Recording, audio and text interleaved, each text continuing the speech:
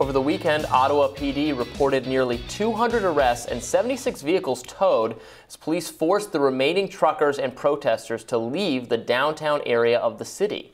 Last week, the Ottawa Police chief resigned after more than 3 weeks of demonstrations. The police chief had faced criticism for not being tough enough on the truckers. Over the weekend, the new police chief flexed his muscles and deployed pepper spray and stun grenades on the protesters. According to the Guardian, police with rifles reportedly approached protesters and smashed truck windows. Here you can see the police beating a truck driver while he's on the ground, repeatedly kicking the man. Footage from a longer clip shows the man exiting his truck in surrender before the police beat him. But despite the crackdown, protests in support of the Freedom Convoy erupted across Canada. Tens of thousands marched in Calgary, Toronto, and here's one that took place in Quebec. Deputy Opinion Editor at Newsweek, Batya Ungar-Sargon, joins us to discuss the series of events now. Batya, welcome. Thanks so much for having me, guys. Yeah, so what is your, opinion on the latest news with the truckers and everything that's going on? It looks like, the crackdown has finally arrived. Canada tried, almost sort of creative, well, maybe we can just take their money or stop them from getting money and, before we go with the police route. And then like, no, I guess we're going to do the police route. Yeah, I mean, I think we've all recognized how the pandemic has overseen the largest transfer of wealth from the lower classes, the working class and the middle class, to the elites. What we're seeing now is civil liberties themselves being cast by elite liberal media and politicians as essentially a privilege of the pajama class. This looks like it's about politics. It's not. It's about government overreach in a case of a labor strike, an enormous labor action of working class Canadians saying no to government overreach, no to vaccine mandates that our own Supreme Court has, deemed unconstitutional. And in response to this huge working class, the workers of the world literally united, and the left smeared them as fascist and now is cheering on these totalitarian measures towards them, freezing their bank accounts, taking their money, arresting them on trumped up charges like, things like mischief or consulting to commit mischief, these made up charges. It's really a travesty. And so what is preventing the Canadian authorities from just saying, case counts are going the direction that we want them to. We're just going to lift these mandates. Unless they're clinging to the idea that they were actually going to keep them in place forever, then at some point the mandates were going to end. So why not just make it this point? Absolutely. I mean, I think it's for the same reason that nobody in government has met with the truckers even once. Justin Trudeau declared a state of emergency using the Emergencies Act, which is only allowed to be used if as a last resort. But he didn't even try the first resort of speaking to the truckers once. Not a single person from government has walked out and asked those people what they want, because it's not about what they want. It's not about the mandates. It's about control. It's about the class divide, and it's about who gets to have a say and who doesn't get to have a say, and the upward transfer of wealth and power to liberal progressive elites at the expense of the working class. Well, speaking of which, Canadian journalists were caught in the mix of protesters and felt the sting of Trudeau's emergency powers. Now, civil liberties and civil rights groups are expressing outrage after Ottawa Police threatened members of the media with arrest for reporting on the crackdown. And we saw some of that a little bit with Black Lives Matter protests too. I remember, some journalists being hassled by police, that kind of thing. Police power is not going to be on the side of the cause. It's always deployed, break up protests, arrest people, jail them, etc. And that's a lesson I wish the right would take to heart more often. That the police are not your friends. But we're seeing this just being enforced by the good liberals, the kind of nice feel-good type Trudeau stuff. Nope, doesn't feel very good now.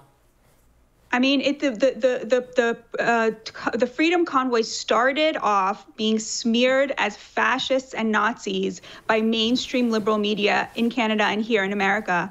And the mainstream liberal media that smeared these people as fascists for daring to stand up for their rights as workers ended up by cheering on actual fascist measures against them, right? Actual, centralization of government, actual taking away their civil liberties, actually literally freezing their bank accounts. And this is retroactive, right? So if you gave $40 to this protest when it was still just a labor strike, before the government went crazy and invoked the Emergencies Act, if you, sent that money, you're a Canadian and you just feel, okay, I'm sick of these mandates, enough already, I want to support these freezing truckers standing up for liberty, you now are on a list to where you can be debanked by order of the government. I mean, this is wild stuff. And where do you see this going in Canada, Batya? What's been the reaction? Because you're right. It's fascinating that the mainstream media was kind of mainstream media in Canada was kind of uniformly hostile toward these truckers. Yet public opinion, yes, is tilted against the truckers, but not in the numbers that you might expect from the treatment that they were getting in the media. And so, where do you think this heads next? Will this fizzle? Do Canadians expect this to fizzle out, or is this the start of something bigger? So there's going to be a vote today in Parliament about whether, the invocation of the Emergencies Act was justified. So we'll see how that goes. Tamara Litch, one of the organizers of the protest, is in prison for conspiracy to commit mischief, right? Literally, you can't even make this stuff up, these trumped up charges. There has been over the weekend a wellspring of support for them. I think even a lot of Canadians who didn't support the protest when it was going on are now horrified by, the overreach. But, Ryan, as an American, a U.S. American, I'm much more worried about what I'm seeing here. And I'm curious what you think about this. How is it that all the people, we're on the left, right? How is it that the left is cheering on this government overreach, cheering on this fascism, cheering on this authoritarianism, right? They recognized every time in Black Lives Matter correctly when there was police overreach, when there was government overreach, when people were arrested unfairly, right? Those people, though, they're going to get due process, right? To the extent that people of color get due process in America, right? They have access to that. That has been suspended in Canada. So, Ryan, I'm really curious where you see this going on the American left. How is it that our elite media, is so in the bag for this authoritarian overreach? I'm seeing a lot of the same patterns among liberals now that I saw among conservatives during Black Lives Matter. If you poked a conservative, asked them about the Black Lives Matter protests, they would tell you that they were, coordinated at a high level by Soros and other, big money foundations, that this wasn't actually spontaneous, that it didn't represent any actual on the ground movement, and that would be the way that they would kind of discredit it. They would also point to elements within it that either were engaging in violence or engaging in extreme rhetoric. And then they would use that to then discredit the entire thing. And you're seeing liberals, do the same thing in reverse, saying that these are not spontaneous protests, that actually there's right-wing organizers behind them, right-wing money behind them, and then using kind of elements within it to paint the entire thing as a bastion of, say, white nationalism or white the smearing supremacy. of the whole thing as Nazism is why Trudeau himself has done that, right? He said that in that exchange with a conservative member of Parliament on the floors of Parliament, where he says, "Oh, okay, so you're going to stand with Nazis." Well, that's what you're doing, right? And I think I think it's good, and I've done it myself, to call out the elements within it that are trying to take legitimate and righteous anger and channel it into an ugly white supremacist direction. There are elements within that, and it is good at every protest under the sun. At every protest, and it's good to call those out so that that doesn't become normalized, and people at the protest don't think, oh, these are my friends. My friends also say all of these things. I guess I believe that too. But if you use that to then just undermine and dismiss all of the anger, then you're doing the work of those extremist organizations. Right. You're actually just pushing people into their arms. Yeah, absolutely. I mean, I think from what I could tell from doing, extensively looking into this, there was one Confederate flag at that protest, the one that had 100,000 people at it. There was one Nazi flag. And then there were a bunch of signs comparing Trudeau to the Nazis and Hitler to the Nazis and, government overreach in terms of COVID restrictions to the Nazis. Now, I am totally against those comparisons. I think they're disgusting and they amount to Holocaust minimization. But to act like a gross comparison between government overreach today and the Holocaust and the Nazis is the same as waving a Nazi flag, right? That's so obviously facetious, right? That move is because the point of those comparisons is to show how evil Trudeau is because he's like the Nazis, right?